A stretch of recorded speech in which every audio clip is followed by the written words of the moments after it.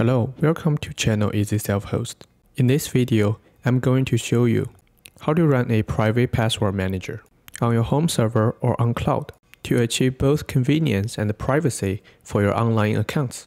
Reusing password is risky, and memorizing unique password for numerous accounts is impractical. Password managers generate and manage distinct passwords for each account, and they offer automated password input across devices. Commercial and public password manager services are great, but to use them, you are entrusting your most sensitive data to this company, which could potentially result in data loss or data leak. In fact, these companies can inevitably become high-profile hacking targets since they are storing such valuable data. Alternatively, we can run open-source password managers ourselves on home server or on cloud. Bitwarden is a very popular project that offers both server and client apps. Vaultwarden is an unofficial implementation of Bitwarden server that's much easier to run ourselves and is compatible with all Bitwarden client apps. That's what we are going to use in this video. Before we get started, I want to mention that HTTPS is crucial for us to self-host password managers.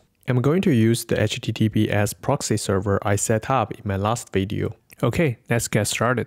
We're still going to use Docker Compose to deploy our Vaultwarden server. Let's create a Docker Compose file on our server using VS Code. And here is the simple compose file we are going to use for Vaultwarden. We are going to use the official Vaultwarden image. And let's declare the proxy network and include it in the Vaultwarden service so our proxy server can find Vaultwarden. Next, let's dive in the command line. Find our Docker Compose file and bring up the Docker services using Docker Compose up.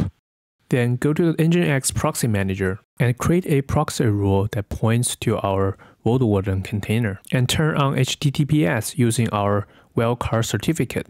After this, Vaultwarden will be ready to use. Let's first go to its web interface and create an account with master password. In this web UI, we can create and manage our account and passwords, but actually we're going to use the Bitwarden client apps more often. We can download them for any platforms on Bitwarden website. To use them against our own Vaultwarden server, we need to configure the server URL to our own server before logging in. After that, we can log in using our account and password. There are a few points I want to mention for using Bitwarden and Vaultwarden. The first thing is that if you are running Vaultwarden server at home, you can still use Bitwarden apps outside your home network if you sync your device against your server before leaving home, and the client apps will sync automatically from time to time. The another thing is that Vaultwarden servers store your data in a SQLite database file on your server by default, so that data should be backed up properly. In my next video, I'm going to show you how I do backups for the services I run to a cloud storage system with very low cost. Okay, that's it for today's video. Please consider subscribing for content like this. You can also find a text version of the tutorial on the website easyselfhost.com. The Docker Compose file is on GitHub and the link is in description below. Thank you for watching.